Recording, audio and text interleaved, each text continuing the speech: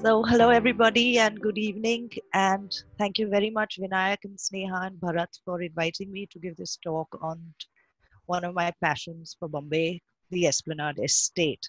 So, we're going to go straight into looking at what the Esplanade Estate was and why it came about and why the Khaki ad said this was the new Bombay. So, everybody knows that. Sorry, just a second, my slides won't move ahead.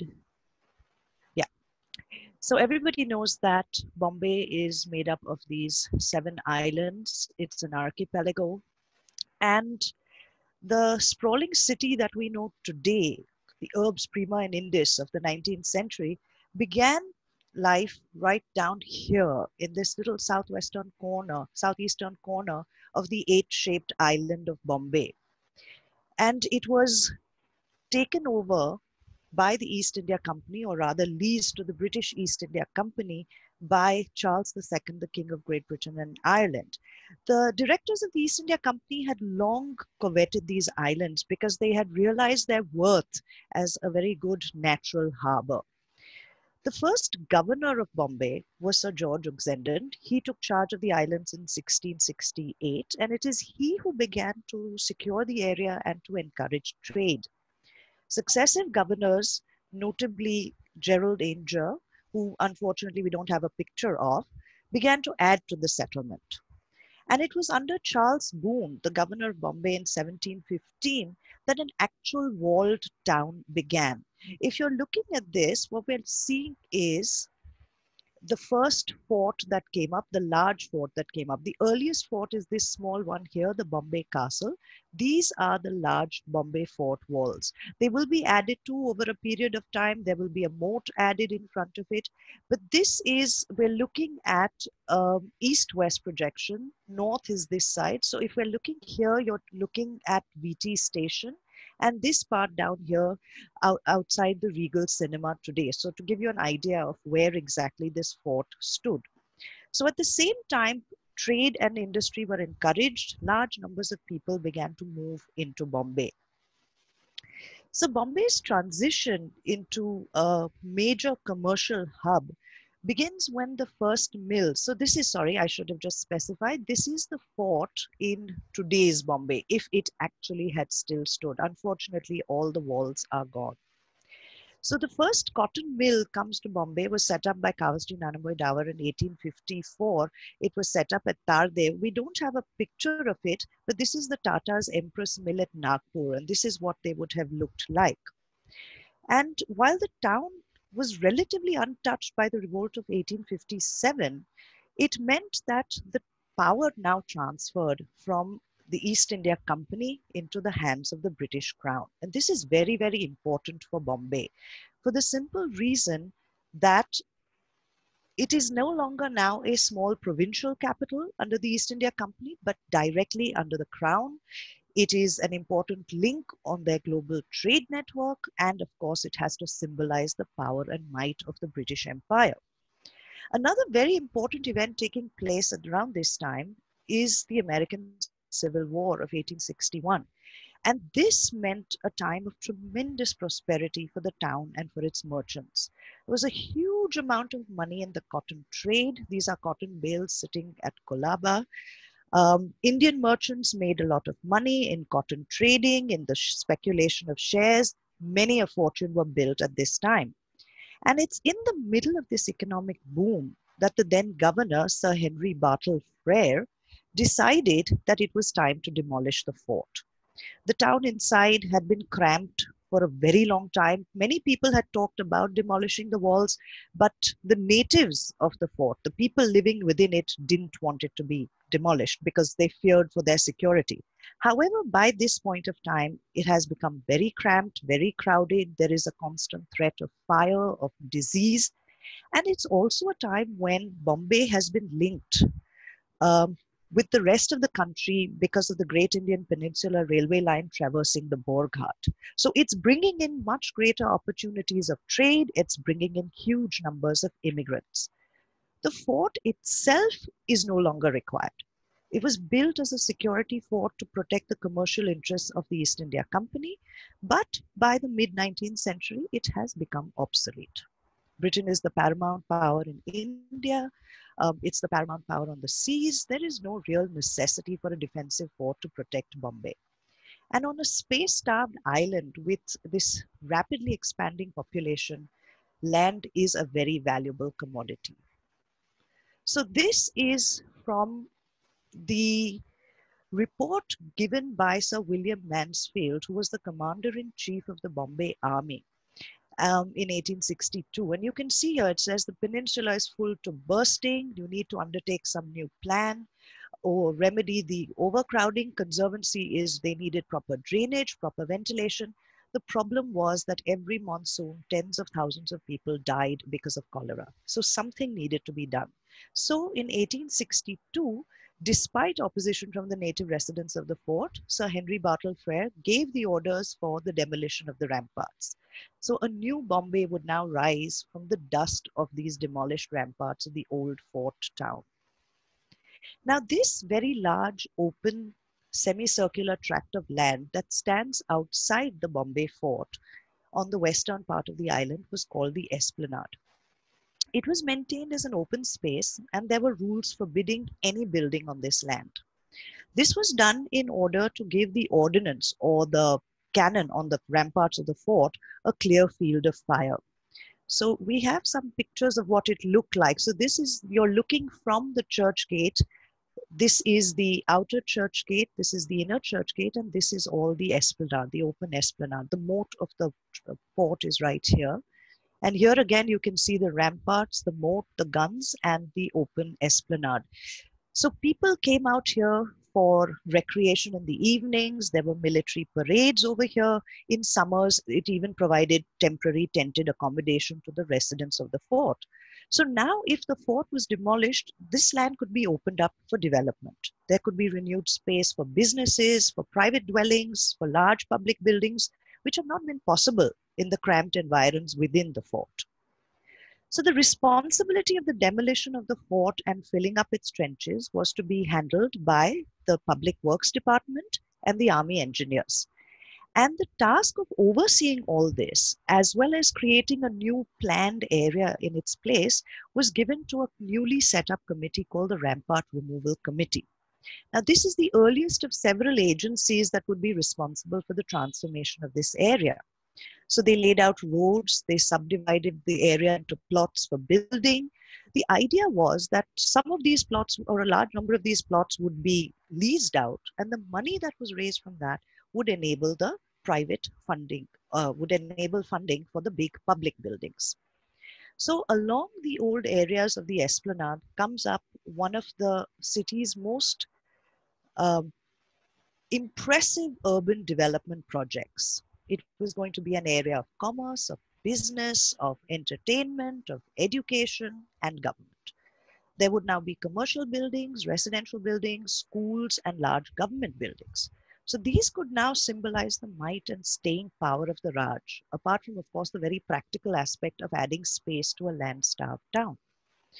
Initially, it had been decided that the entire esplanade would be used up.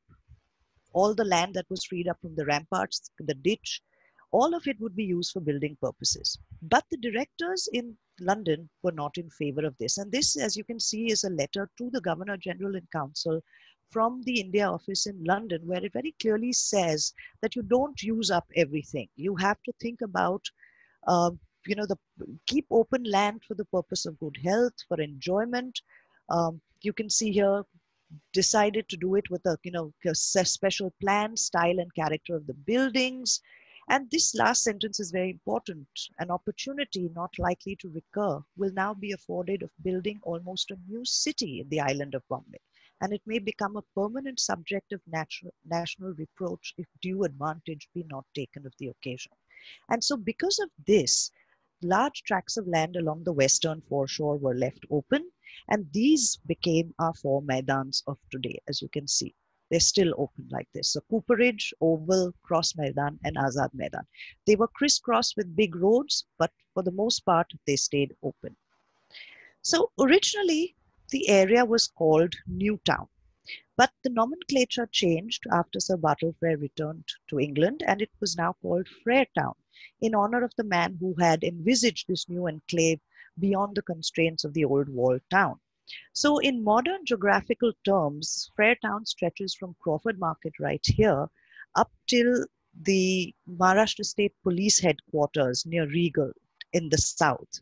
So, its eastern boundary, if we go from south to north, goes along today's Mahatma Gandhi Road, which is originally the old Rampart Road, up to Flora Fountain. From there, it continues along what was called Hornby Row and Hornby Road, now DN Road.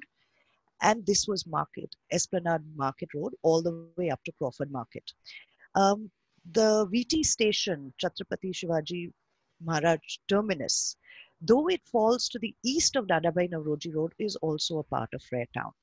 The northern boundary lies along Lokmanya Tilak Marg, which was originally Esplanade Cross Road and then later on Karnak Road. Western boundary comes down Mahapalika Marg, which was Cruikshank Road, meeting up with Wardby Road, which is now Hazarimal Somani Marg, coming down all the way to what was the old Mayo Road, now Karmavir Bhaurao Patil Marg, and the southern boundary is at Cooperage. So if we look at it, the red part marked here, this is Frere Town. This is your crowded fort. Though the walls are gone, you can still somewhat see a shape. And this is Frere Town outside it and the open Maidans beside it. So the sale of land, as it was called, began in 1864. Now the plots were not actually sold. What was sold was the lease to build upon the land. Government held all the land and the individuals purchased the lease. So the term sale is not strictly the correct term, but this is the term that government used at the time, not just in India, but also in their territories in Hong Kong and Singapore. So you had leases. The original leases started with 999-year leases, which then came down quite rapidly to 99-year leases, and the last few ones were 75-year leases. The government also drew up what were called conditions of sale that were very specific to this area. You don't find this elsewhere. So these conditions of sales were made part of the leases. All buildings that were built, even those that were bought by private buyers, had to be approved by the Rampart Removal Committee and by government. And very specific rules were brought in regarding style and height of the structure, the nature of the materials used, the fact that you had to have West Conservancy in all the buildings, as in proper flushing toilets, which would join up with the main drains on the road. They put in a stipulation on time that buildings had to be completed within 3 years. And buildings for schools were given concessions in terms of money and also in as well as in the conditions of sale. Now, contrary to popular belief, the entire fort didn't come down all at once. Two ravelins still continued to stand. These would have fallen on DN Road. These are the Hodges and Cumberland ravelins. And the reason why they stood there still was because there were government offices in them. The PWD had offices in one and the pay and pension offices were in the other. And they took so much time in trying to decide where to shift these offices that the ravelins actually stood there till 1888. And in fact, that's the reason why the northern part of the Esplanade estate took much longer to be sort of divided up into various plots and leased out. One important feature of the buildings that would be built on Hornby Road was arcaded pavements. So every building built along this major thoroughfare had to have arcades. These were created in order to protect the pedestrians from the hot summer sun as well as from the rain in the monsoon. And the condition was built into the leases and was very strictly enforced. Open spaces too were taken very seriously. They were seen as requisites for hygiene and for the city and for the health of its inhabitants.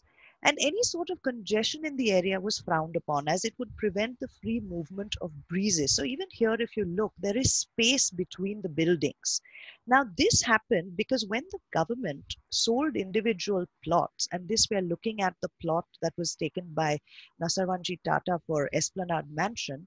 So apart from giving them the plot that they sold, they also gave them 2 pieces of land on either side, free of cost. on the condition that it would not be built upon, so that it ensured that air moved from the sea towards the more crowded areas in the east.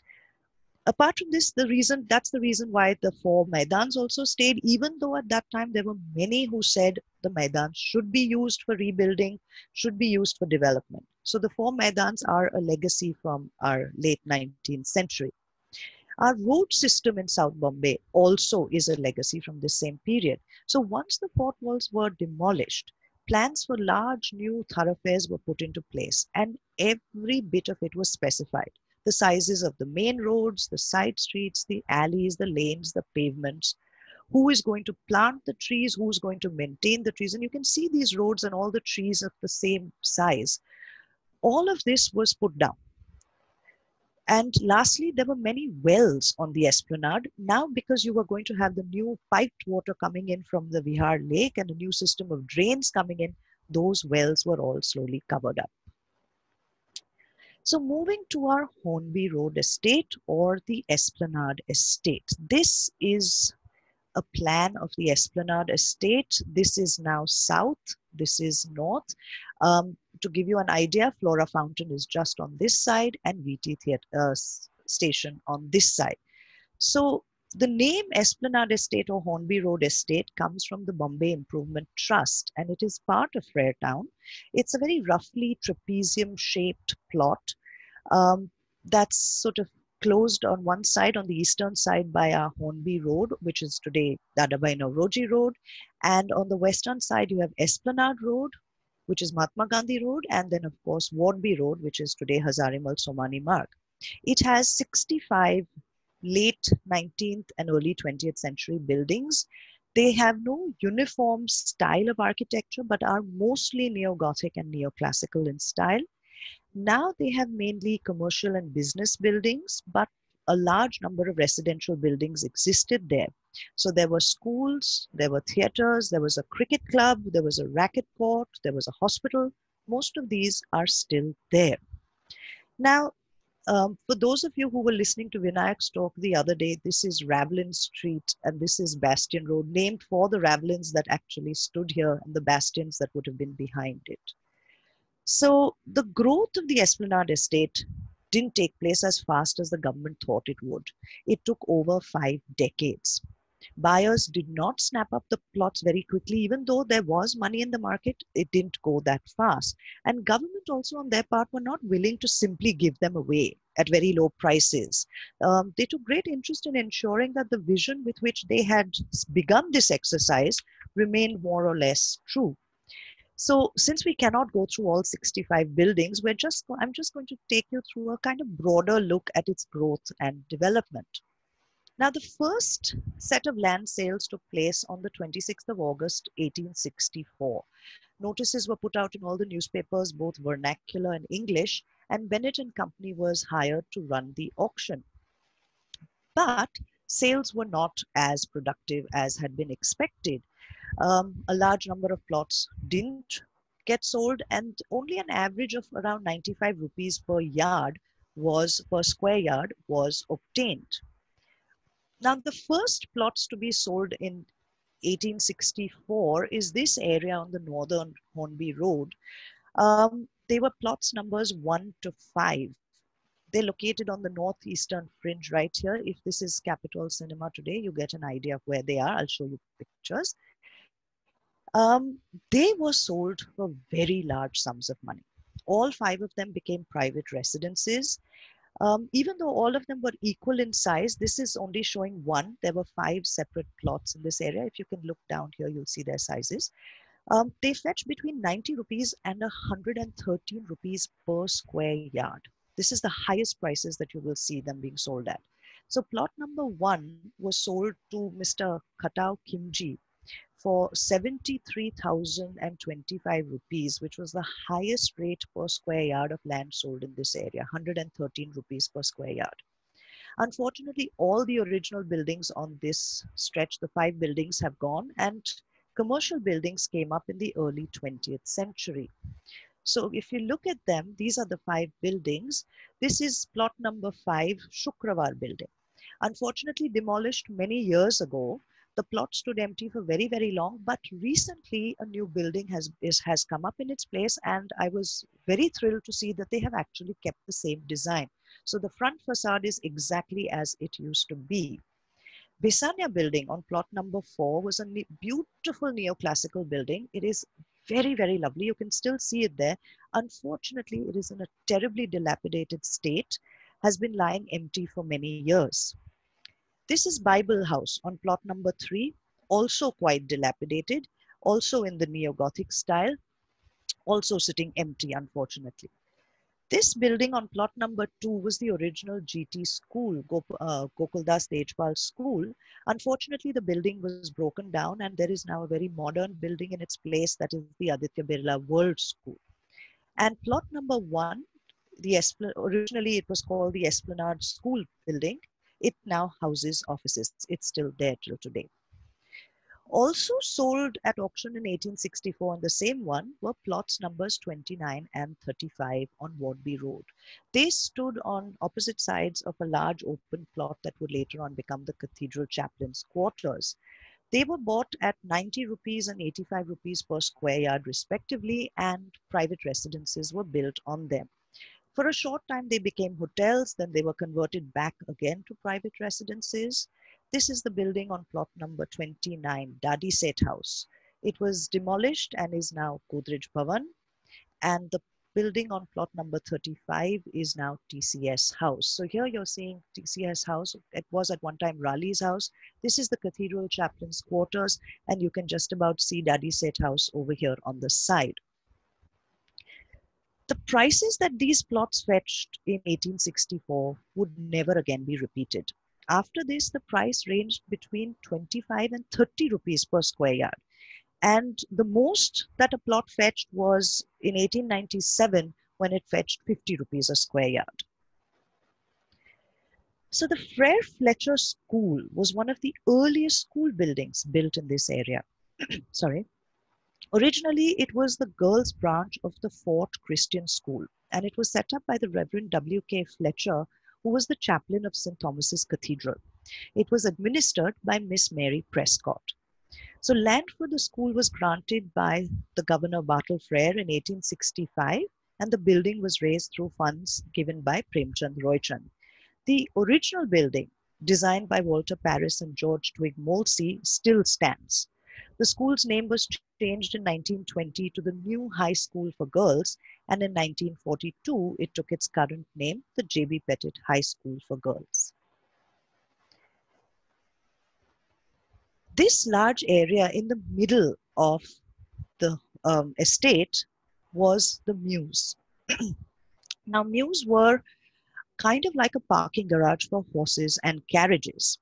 And the idea for setting up a mews had come up in 1868, was brought up by the Architectural Improvements Committee. This was the successor of the Rampart Removal Committee, but they didn't have enough funds, and so the idea had been shelved.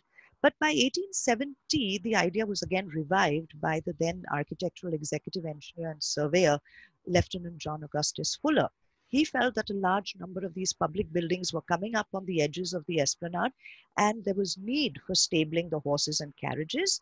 And so they decided that a mews should be built. And in 1873, the plans were passed. Hardly had this happened when there was a whole flurry of letters sent to the governor, with Jamshedji Jijiboy taking the lead in asking that the mews not be located in this area of the esplanade, as they would be, and I quote, a grievous nuisance. That the problem was that since they're living on this side, inside the fort, the breezes are coming in from the sea over here. The worry was that it would carry in a lot of the smells. So, as he says, it would interfere with the fullest enjoyment of their property.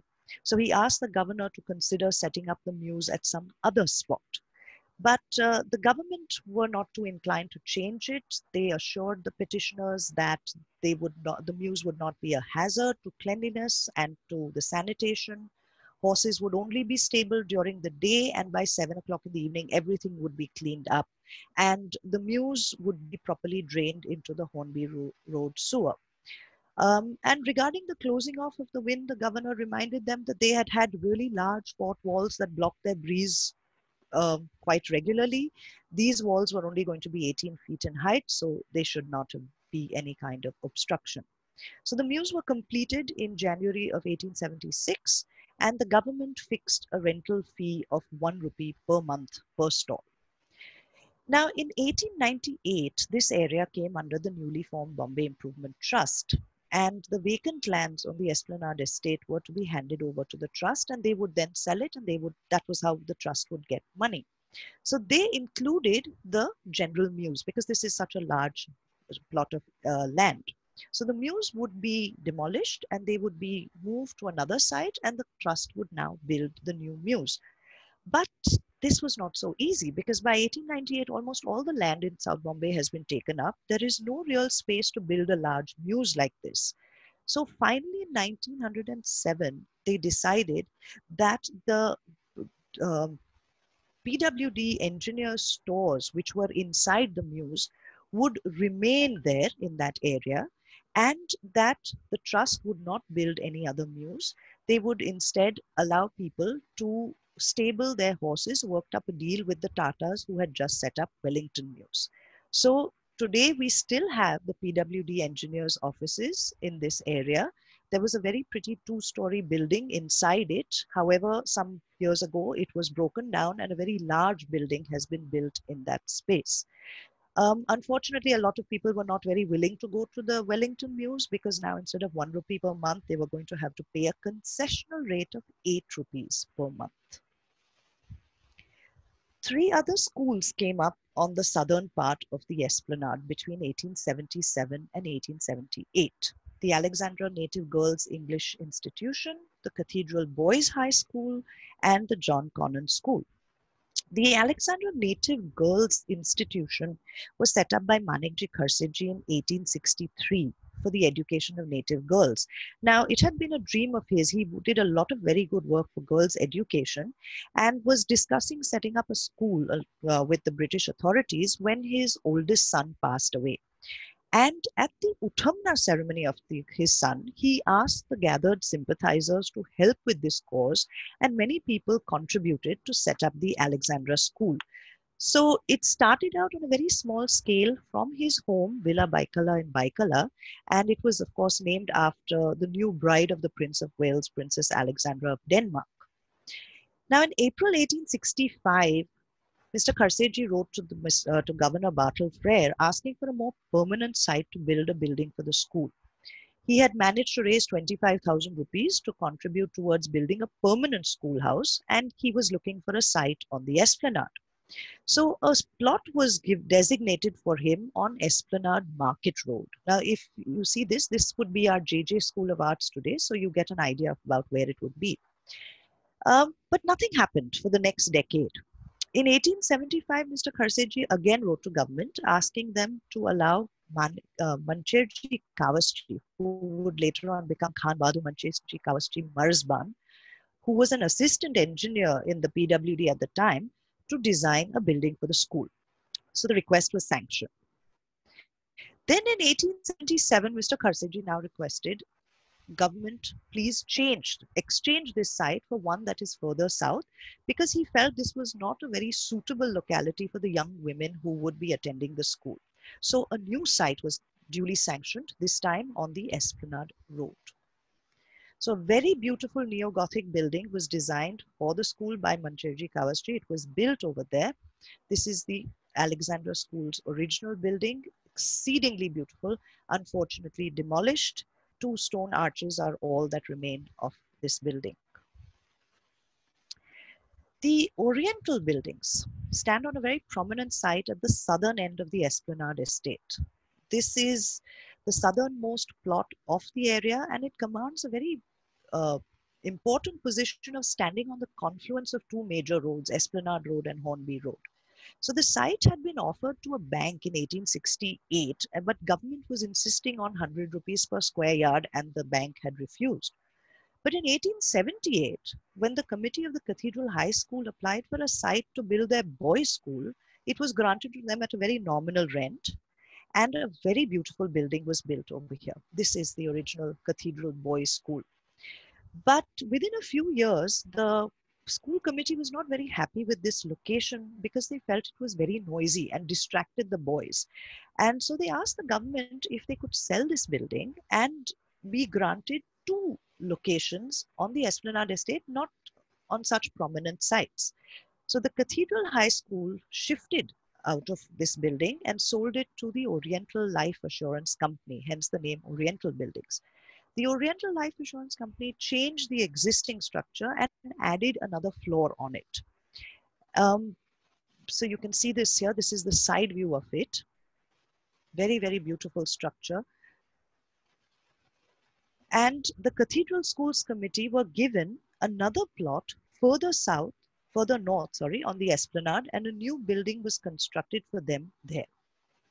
This is the old Cathedral Boys School. Now it is today the Cathedral and John Connon Senior School. An additional plot of land opposite the J.B. Pettit School, the Frere Fletcher School, was also granted. This became the Cathedral Girls' School. This is its original building. Today, of course, it is the Cathedral and John Connon Middle School. In 1877, the Scottish Orphanage Society and the Scottish Education Society petitioned government for a parcel of land to construct a building for a school that they used to run out of rented accommodation in the fort. In April 1878, government granted the school a site slightly to the west of the Frere Fletcher School, right here. Miss Prescott actually petitioned government saying, please don't give this to anybody because it is going to block our air. But this was not done, and work on the school building designed by John Adams started in 1878, was completed by 1881. It was called the John Connon School. When the Cathedral Schools and the John Connon School merged in 1922, this building became the junior school of the Cathedral and John Connon Schools. So from the southernmost, we moved to the northernmost plot on the Esplanade estate. This was the Gaiety Theatre. Kuwarji Nazar had been a lessee of the Grand True Theatre that Vinayak spoke about in his talk, but he had given it up and he wanted to set up a new theatre on the Esplanade. So he had raised 30,000 rupees and he wanted to build, and I quote, an elegant and commodious auditorium capable of seating 1,000 persons. So he asked government to give him a plot on the Esplanade around 3,000 square yards, and it was going to be a very beautiful large building with a promenade and a carriage drive. So government granted him a site on Hornby Road at 12 annas per square yard per annum rent. So it was not an outright lease. This worked out to 2,250 rupees per annum rent. So the original building for the theatre was designed by the architect John Campbell, but this was not a permanent structure, and the property changed hands several times until the current building, designed by the architect Arthur C. Payne, was completed by Chotalal Mulchand. In 1926, the Globe Theatre Company of Calcutta rented the Gaiety Theatre and converted it to a cinema hall. It opened under the name Capitol Cinema on 20th of January 1929.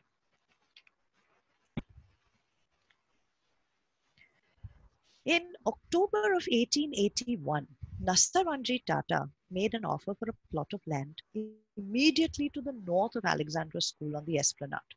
Offered government 25 rupees per square yard for it. Now, this was not one plot, but actually three separate plots. He wanted to build one large family home across the three plots.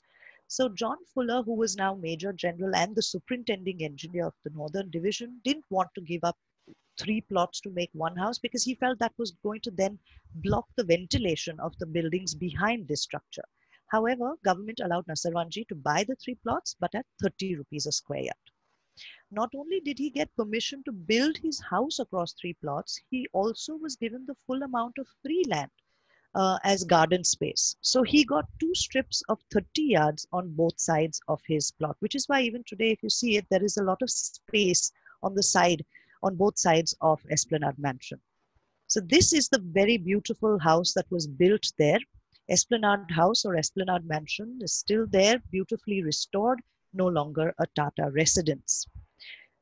Nasarwanji and Jamshedji also purchased the plot directly to the north of this plot, reserving for themselves the right to construct when they wished rather than the stipulated 3 years. The reason for this being that they didn't want a building coming up there very soon close to their home. In 1892-93, Jamshedji built the Gymkhana chambers over there. Gymkhana Chambers was sold in 1920. It is now called Srinivas Building, and the original building, you can't see it anymore. Just to give you an idea, this is Jamshedji's house, Esplanade Mansion. These are the Bombay Gymkhana racket courts.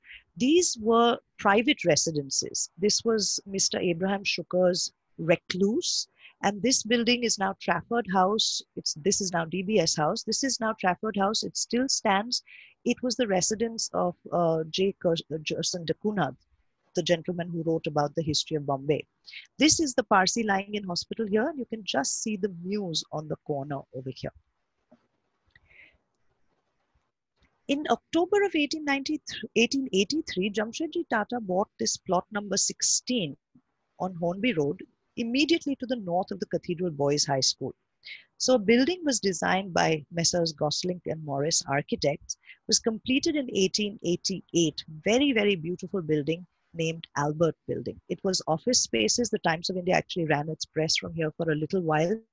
This is Albert Building today. They've added on 2 more floors. It is now Siddharth College and the Anand Bhavan of Siddharth College. Next to Albert Building and the stand the Standard Buildings. In May 1884, the Standard Life Assurance Company applied to government for a plot of land where they wanted to build their offices. And so they were given plot number 58 at 30 rupees per square yard. This building was also designed by Gosling and Morris, and it was touted by government as, and I quote, an example of the style of new buildings to be erected on the west side of Hornby Row, north of the Cathedral High School. Today, like many buildings on the Esplanade, on the old Esplanade estate, it belongs to the Life Insurance Corporation of India. So here you can see the Cathedral School. We have the Albert Building and the Standard Buildings behind it. Now, Khan Bahadur Mancherji Kawasji Marzban had served as executive engineer presidency in the PWD for many years. Many of the buildings in this area were built by him. He designed quite a few of them as well, and Marzban Road actually is named after him. So he was the plots to the south of the racket courts were finally sold between 1883 and 1893. They were all residential buildings. I showed you a couple of them, and included Mancherji's own home, Gulistan, built on plot number 57. Unfortunately, this very beautiful building has also been demolished in 1920. A new building designed by Gregson, Batley and King Architects was built on the plot, completed in 1922. It is still called Gulistan after Mancherji's wife, and is also an LIC building. Another theatre that came up here was the Novelty Theatre. It was a temporary theatre right here all the way on the north, set up in 1887 across from the Municipal Corporation building. But in 1890, the government decided that it needed to be pulled down because it was too close. It's dangerous vicinity to the new municipal offices. So the proprietor of the Parsi theatrical company that functioned from the Novelty Theatre, Mr. Kharsetji Mehrwanji Baliwala, asked government to grant another site on the Esplanade in lieu of the one they had to vacate. So Khan Bahadur Mancherji Marzban suggested the site across from the Fort Gratuitous Dispensary on the south side, and this was granted. In 1906, when the land came under the Bombay Improvement Trust, Mr. Baliwala made plans to build a larger, more permanent theatre on that plot. This plot had now become 2 plots. Instead of just being 86, it would be 85 and 86. So initially in 1905, the plans for the Novelty Theatre were prepared by the architects Messrs. Mistry and Bedwar, and even passed by the Improvement Trust. Sorry, but in June 1906, Mr. Baliwala submitted new plans prepared by Arthur C. Payne, who had also designed the Gaiety Theatre. And this is the Novelty Theatre. It gave way to the Excelsior. And finally, this too was demolished, and a new cinema hall and office building were constructed on the property sometime in the 1970s. So this is your new Excelsior Cinema. Now, this is a very beautiful building on the Esplanade Estates, one of my personal favorites. This is the Parsi Lying in Hospital, popularly known at one time as Temulji Suavadkhanu. So Dr. Temulji Bhikaji Nariman was running a very small lying-in hospital for the postnatal care of Parsi women, along with a committee of philanthropic Parsis who helped to fund and run the institution. So in 1889, the committee approached the government with a request to grant some land for the hospital at a reduced rate so that they could build a larger building where there would be more beds and more charity beds. Finally, in 1891, government decided to grant them plot number 79 across from the Bombay Gymkhana racket courts and in line with the Cathedral Boys High School. It was given to the committee at half the market value. So Mancherji Marsban offered to design a building for the hospital free, gratis. He designed this beautiful building, which was completed in 1895. It had a very grand opening ceremony by the governor of Bombay, then Lord Harris, in 1895. It was in use till the 1980s, but unfortunately now lies defunct. These are some of its very beautiful stone jalis over there. In February of 1892, Messrs. Laidlaw and Whiteway of Calcutta, who ran a very large store in Calcutta, made an offer for 2 plots on Hornby Road at the rate of 30 rupees a square yard. These were plots 62 and 63. Their offer was accepted, and a building designed by Gosling and Morris was completed in 1897. This was the large department store, Whiteway, Laidlaw and Company. This later became the Khadi Bandar. It had office space on the upper floors. It was a very beautiful, imposing building. Unfortunately, also now owned by the LIC, has been renamed Jeevan Udyog. I say unfortunately because when LIC was celebrating its 60th anniversary in 2016, it decided to paint all these lovely stone buildings it held on the Esplanade Road, on Hornby Road. And so this absolutely stunning grey basalt and white limestone building is now in yellow mango ice cream shades, as is the Sun Life of Canada building around the corner. Plot number 38 on Wardby Road, you might have seen this, had been put up for sale by tender in 1884, but nobody was buying that plot. Finally, in 1892, it was reserved for the Free Church of Scotland. The Scotch Free Church, sometimes called the Scotch Kirk, was run by Scottish missionaries in the vicinity of the GT Hospital near Crawford Market. But in 1886, they asked government for a new plot on the Esplanade, either free or below the market rate. They wanted to shift, and I quote, because the position of that church in the neighborhood of the Gokuldas Hospital has become very objectionable. They didn't mention how and why. But anyway, in 1892, they settled on plot number 38, which was given to them at 25 rupees per square yard with a rent of 1 anna per square yard per annum. Work started in June of 1898 and was completed by the end of the year. It is now called the Presbyterian Church of St. Andrew and St. Columba. Unfortunately, its very beautiful steeple has gone. The J.N. Pittett Library stands on plot number 61 on Hornby Road. Now, this was a corner plot of some value, but had never got much interest in the earlier sales. The Fort Reading Room and Library was set up by Dimbai Pittett, who was the widow of Nasarwanji Manekji Pittett, and she had wanted to set up a permanent library in memory of her late son Jamshedji. So in May of 1884, the secretary of the Fort Reading Room and Library asked government if they would be willing to lease them plot 61. However, if the reading room and library could sublease half of it. The government denied this because they didn't want to break up the plots. So plot 61 went on auction again in December of 1894 Finally, Jamshedji Tata bought it at 38 rupees per square yard. But there was some deal struck between the secretary of the fort reading room and library and Jamshedji Tata, and he gave them the plot free of cost. So work on the building began in May 1895 and was completed again by 1898. And this is the beautiful building that came up in its place, the Jamshedji Nasarwanji Petit Institute, or the J.N. Petit Institute and Library. They've also added on a floor, and their roof, like all the other roofs in this area, also has come down.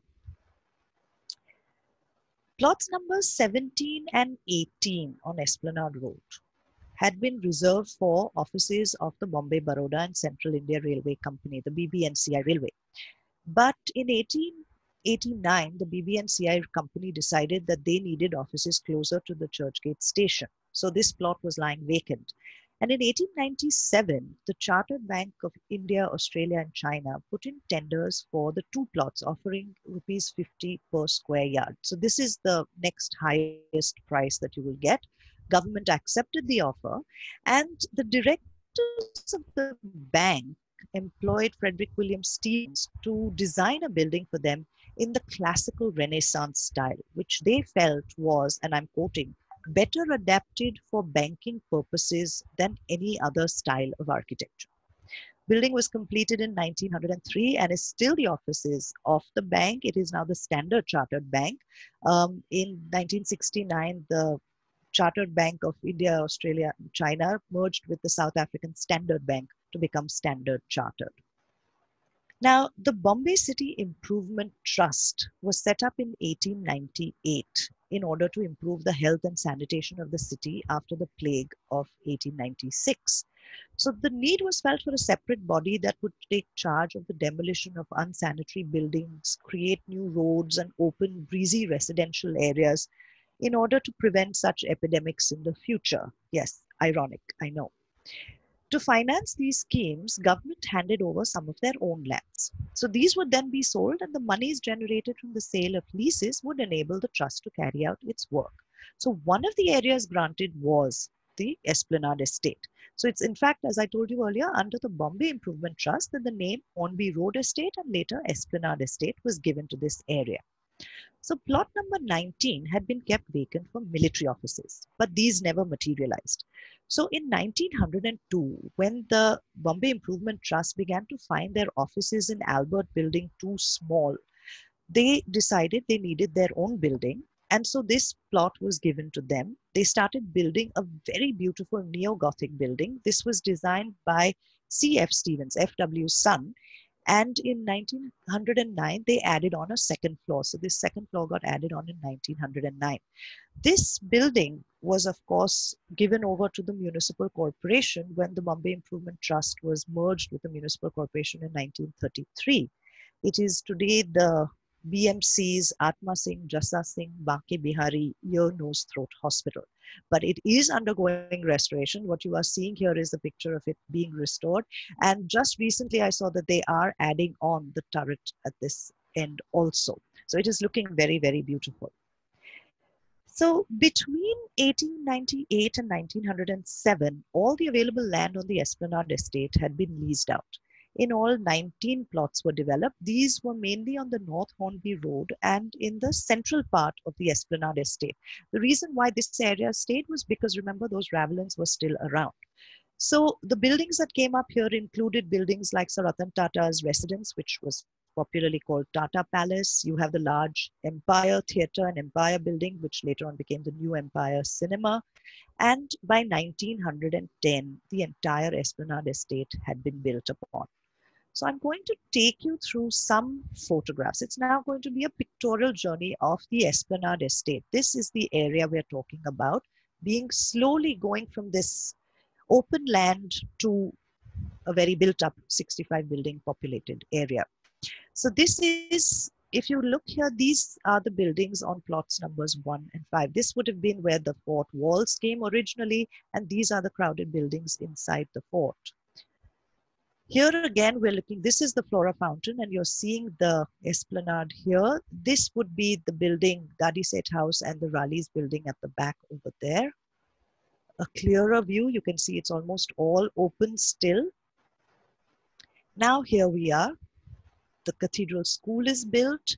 Behind it here you have the Frere Fletcher School, and on the side you have the small Cathedral and John Connon School. Here again you can see the John Connon School. Cathedral School you cannot see JV Pitted very clearly, but it is just right here at the back. Now here we're looking at our Maidan. So that's our oval cross Maidan, Azad Maidan. And here is our Esplanade estate. The Oriental buildings are done. This is Albert Building. You can see many, many, many more buildings in the area. That's Gymkhana Chambers. This is a picture, of course, from the Rajabai Clock Tower as well. Now we're here, much more congested area. Oriental buildings. This is our DN Road going down. This very congested area, the Standard Chartered building has also come up.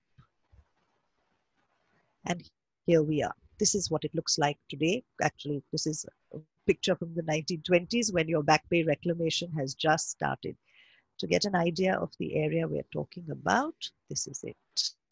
This is the Esplanade estate, completely built up. So Frere Town is considered to be one of the largest enclaves of neo-Gothic architecture outside of London. And side by side with the Art Deco of the Back Bay Reclamation, it forms one of the most unique precincts in the world. And in fact, we have recently just got our UNESCO World Heritage Site in 2018. But the Esplanade estate is under threat. These are the private buildings, not the public buildings. In 1995, the DN Road was designated the Heritage Mile. And despite this, in 2015, the buildings on the Esplanade estate were denotified from grade 2A and they were moved to grade 3, which means that they can be redeveloped. If they are decrepit and falling apart, they can be broken down. And think about it, that on an island like Bombay, land is always going to be a very precious commodity. And at some point, someday soon, someone will decide that maintaining these buildings is just too expensive, that the needs of the populace are greater. And we may very well lose them forever, like we have lost York House. York Building was demolished in 2016. The owners had gone to court. The Heritage Committee went to court, but unfortunately, it was declared to be dangerous and it was brought down literally overnight. Today, there's an even greater threat to many of the buildings here, particularly those on DN Road, from the underground metro station that is being constructed parallel to these structures.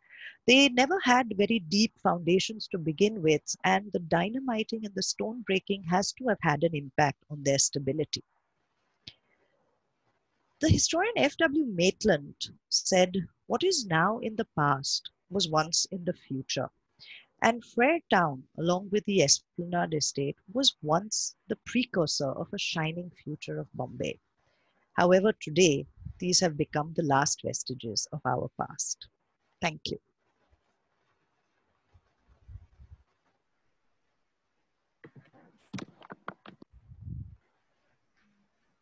Great. Thank you so much, Dr. Poncha, on that amazing talk. This is the third time I'm attending it, and it's always a delight to go through those and talk about those maps as well. So we've got quite a few questions come in as well. So let me start by taking them one by one. The first one is by Bharat. He mentions that even Mombasa and Karachi have a Frere Town. Is there? Yes, of course. Karachi has a Frere Town, but it was not built up the way Bartle Frere decided to, sort of leave his mark here on Bombay. And Mombasa's Frere Town actually started out as a very small little enclave where slaves on the British had sort of saved from Portuguese ships were given a place to stay. And since Bartle Frere had done a lot of good work, I want to say stellar work on trying to get rid of slavery in England, they named that enclave Frere Town. So it's actually a part. It started out as a separate area where the slaves, now free people, actually lived. So yeah, that's how we have the two other Frere Towns. There's a Frere Mountain and Frere Lake. There's a lot of things named after him. But this seems to be the only place where he seems to have, created this entirely grand enclave, and it's done on purpose. There's no denying that. I mean, just look at it on the picture you're seeing right now. Also, it's just quite amazingly beautiful. Yeah. Right, great, thank you. The next question is from Kunal Desai. He's basically just checking, is the Esplanade House and the Tata Palace the same building? No, they're two separate buildings. Esplanade House was Jamshedji's house, Nasarwanji and Jamshedji's house, and Tata Palace is further down, just behind Sterling Cinema. The very large, very beautiful, now of course Deutsche Bank building, and of course maybe sold again. Question from Kaivan. Did the Elphinstone Land Company have any role in this area? Not that I've come across at all. They may have given money, if I'm not mistaken. Something happened with one of the later buildings under the Bombay Improvement Trust, but I haven't really come across anything with the Elphinstone Land Company. No. Okay. Another question that's from Ankur. He's basically very enthralled by the fact that LIC owns so many lovely buildings. So how did they get to own them? And in the current scenario, if they're in doldrums, what's the future of these? They got to own them very easily because these were mostly insurance buildings. And on nationalization of the LIC, the creation of the Life Insurance Corporation of India, these buildings came to the LIC. They don't really look after them. I don't want to be very rude over here, but they sometimes don't value what they have. There is so much opportunity here to restore these buildings, save them, at least not paint them yellow. But they thought they were doing something nice. But unfortunately, the buildings are in a shabby state. LIC also complains because they're getting very small rents. Because of the rent, the freeze on rents, they're not getting much money at all. So these buildings are money pits. You need a lot of money to restore them. And as you keep wasting more time, it gets worse and worse until you're in York building's condition where there's no choice but to break it down. Which is really, really sad.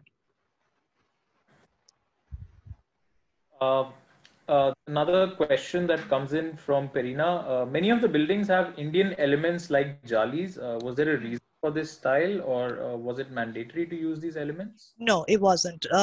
While they kept insisting that there should be, they should be very architecturally beautiful buildings. That's one of the things they want. They want them to look nice. There is no specific style that they're insisting on.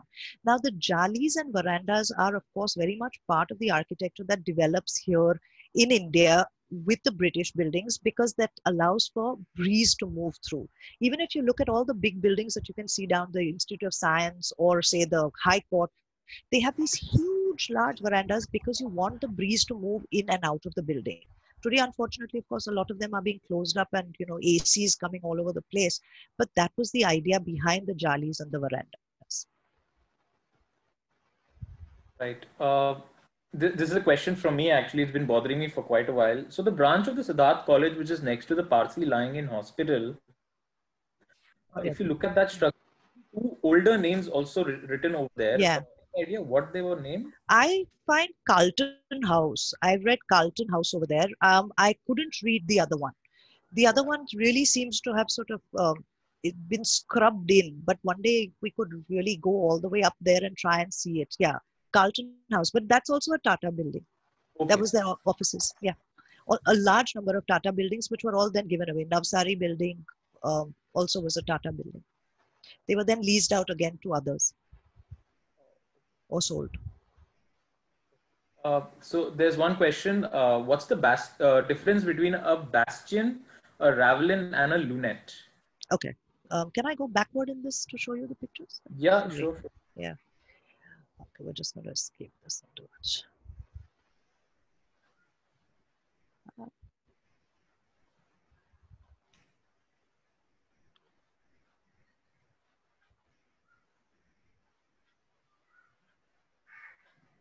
Is my screen sharing? Yeah, it's visible. Yeah, okay.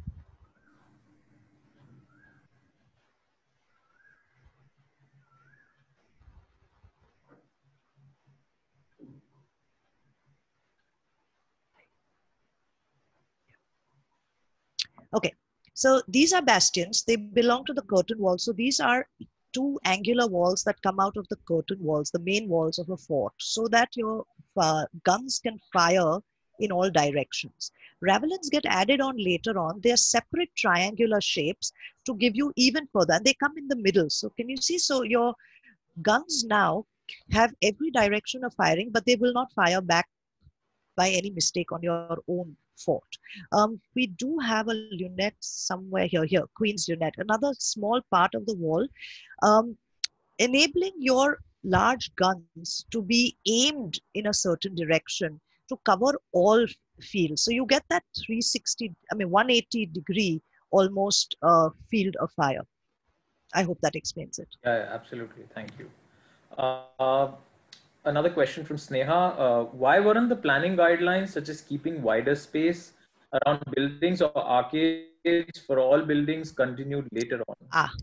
That's anyone's guess. One is, of course, space restrictions. Just look at this roads.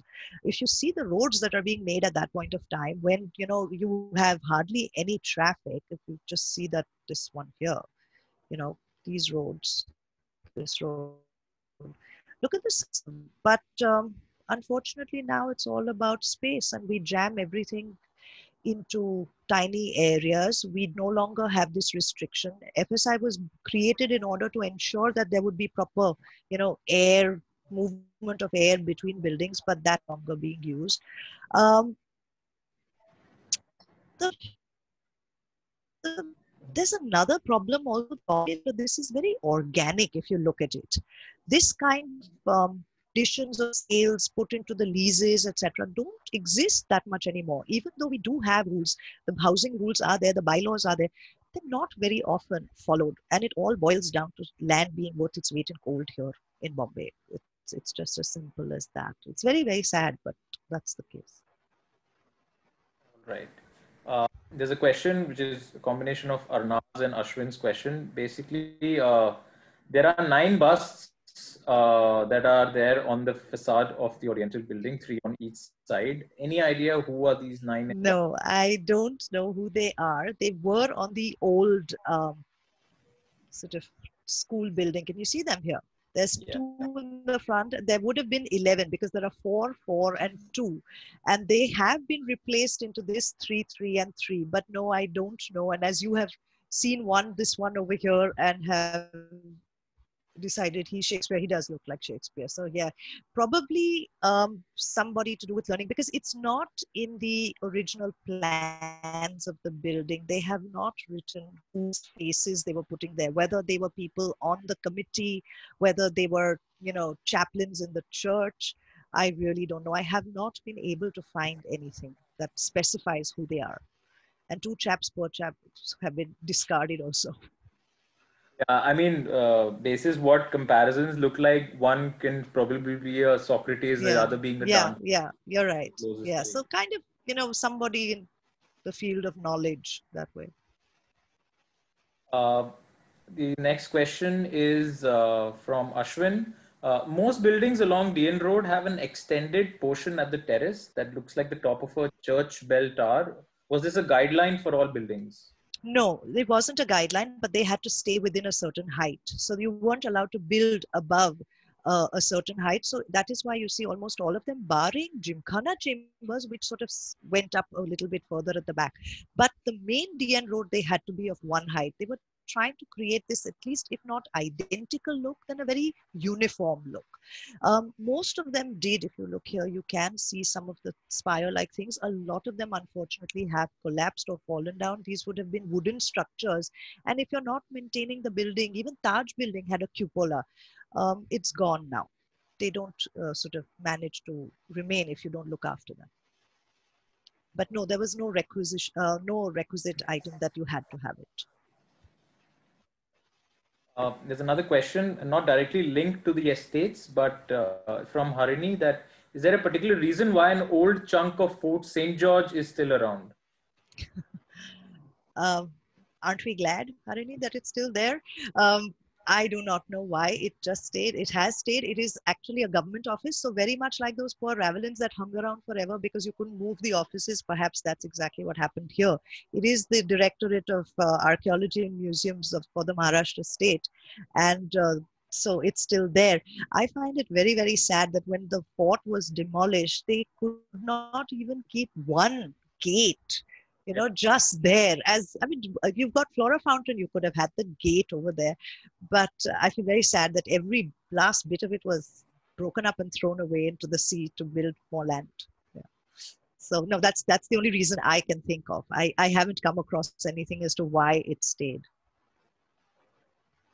Uh, Question from Kanishk. How and when were, with respect to this areas, drainage and sewers built? At the same time. Around the At this, same time, yeah, in the 1860s, in the late 1860s, when they started building this, the idea of drains and sewers were also drains, even water pipes. So Bihar Lake, but because of that, they shut off all the wells, which was a very big problem. Not all of them were shut off right at once. You can actually see even in my if you look here, this is a well, this is a well, this is a well. In fact, this Tata Palace property didn't get sold for the longest time because there were 3 wells on it and they didn't know what to do with them, close them or leave them open. So it came up around at the same time. and there's a second part to his question. Where would they actually drain out to or get processed? The drains go out into our main drains, the ones we have still use even today. It's the same drains that we are using, the same water pipelines and the same drains that we are using today are those drains. They go all the way up to Love Grove pumping station, the drains. Uh, a little bit more on the Fort Gratuitous Dispensary. Yeah, which I left out this time, sorry. Yeah. The Fort Gratuitous Dispensary is I don't have a picture with me here today, but it's a really beautiful little building right here. The money was given by Ardeshar Pauwala to set up a small dispensary, for a charitable dispensary for people who lived in the fort. And it was again designed by Khan Bahadur Manjirji Marzban. It's a very beautiful little building. If you're at New Excelsior Cinema, just the one right across the road from there, very sweet, very beautiful little building there. He used to have it inside the fort. He found the rents in the fort were too high, so he asked government to give him this property, which they gave him at a very nominal rent. All right.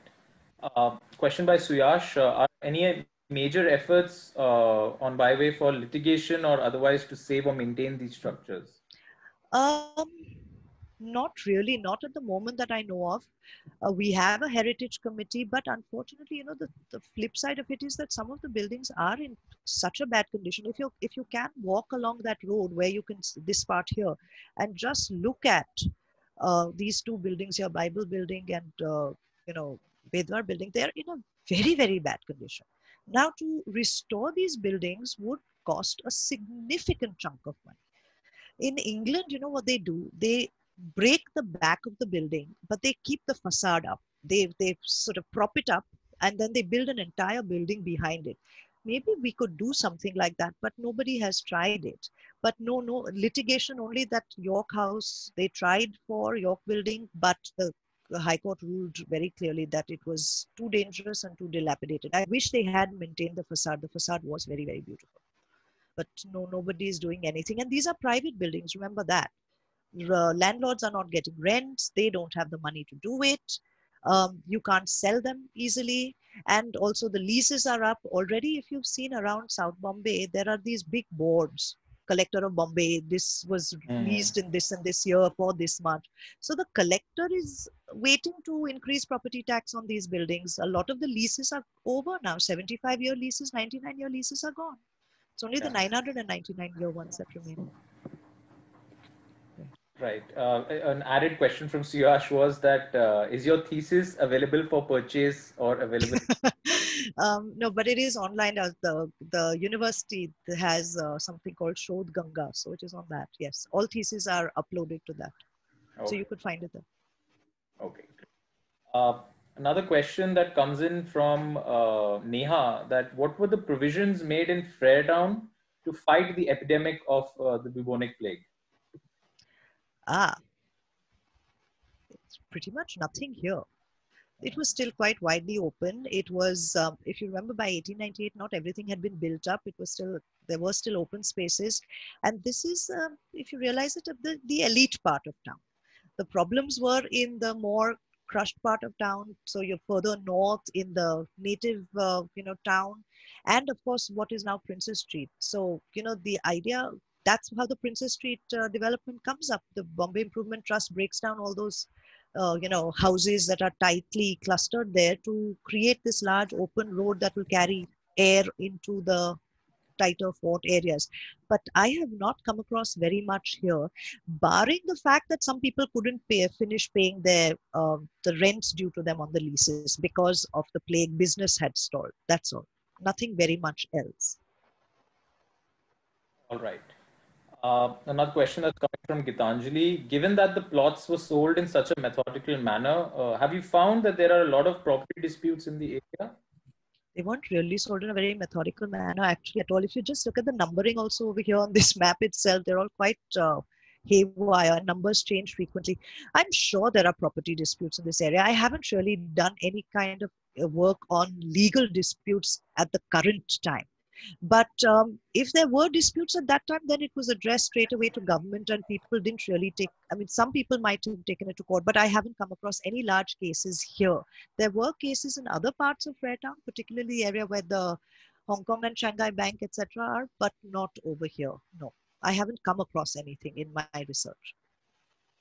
Okay, great. Last two questions. One being from Kevan. He wanted to just clarify the Gymkhana chambers, did they belong to the Bombay Gym? No, not at all. Not at all. Not at all. But it overlooks the Bombay Gymkhana. Therefore, I think it was called Gymkhana Chambers. It belonged to the Tatas. Now, of course, it's Srinivas House. And if you actually go to the, you walk around the back part of it here, if you look at this wall, it still looks like the old wall. So I suspect that the Srinivas building came up around the old Gymkhana Chambers. It's a very ugly building now over there. Sorry to say. Yeah. But no, it was just named Gymkhana Chambers because it overlooked the Bombay Gymkhana. It didn't have anything to do with the Bombay Gymkhana. One more question came in. Which are the buildings that have the 999 years lease? JB Pettit School. Pretty much nobody else has it because even the cathedral schools, when they were given out afterwards, got 99-year leases for that property because the directors in London decided, government in London decided 999 years was a bit too long. So, but JB Pettit is the only one that I know of that still has it. And the last one is from Ashwin, and his favorite topic is, what's the story behind the name Atma Singh, Jaisa Singh, Banke Bihari? I have no idea. I'm so sorry, Ashwin. I should have checked on this one. I'm so sorry. I have no idea. Do you know, Vinayak, why Atma Singh, Jaisa Singh, Banke Bihari? Who is Atma Singh, Jaisa Singh, Banke Bihari? We should look it up. Yeah. Sorry, Ashwin. Yeah, it took me a while to even remember the name. So, sorry, there's just one more that's coming from Commander Narayan is during Robert Grant's watch, there was a medical college set up in the near vicinity of today's VT. Would you be knowing about its location? No, I have not come across anything like that. What I have come across, it's not a medical college. This plot number 68 here was going to be a sort of residential sort of hostel for the nurses of JJ Hospital. That's all I know. I haven't really come across any medical college. Perhaps something might have been decided where the European hospital was going up, which is now, of course, at the back near VT. Yeah. But no, I haven't seen anything. But then, Commander Narayan, sorry, I was concentrating more on this side of Hornby Road than on that side. So, sorry. All right. I think that's basically it. Just one, I think, comment came in. If Parina wanted to know who owns the land of the cathedral schools now. All land is owned by government. All land in this part of town. Okay, sorry, this part of town is owned by government. It's only leased out. There's no private property at all. So now it would, I suspect, be under the Port Trust or it's collector's land, one of the two. All right, great. So, I think Port Trust is all the reclaimed land is Port Trust, and this is collector's land. Okay, somebody's asked, can the government take it back? I assume so. They are trying, they have, in the recent past, they have tried to push up the property taxes quite a bit. It's in court even at the moment, fighting against the high, taxation. If the taxes go up, I am very worried this entire area will disappear. They will keep the big buildings, they'll keep the High Court and the, all those buildings, but these will go. These are private buildings. Nobody really cares about this. I mean, if in Delhi you can remove our buildings over there and have a new vista, what's stopping us doing it here? So yeah, it can go. Terrifying thought, but I'm sorry, I think we'll stop with the questions. In case you want to ask any further questions to Dr. Poncha, you can reach out to her as well, because I'm sure there's just such a vast topic to, delve into. And thank you so much for taking out the time for this session. I think it was great for all of us to be able to get to know this, a lot more in detail. thank you very much. It was my pleasure.